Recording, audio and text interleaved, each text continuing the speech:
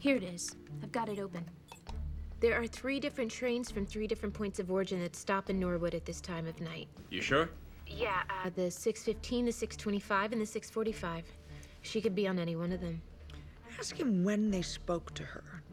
What time? Hey, when did you speak to her? What time? I don't know. It was 10 minutes ago? 10 minutes ago?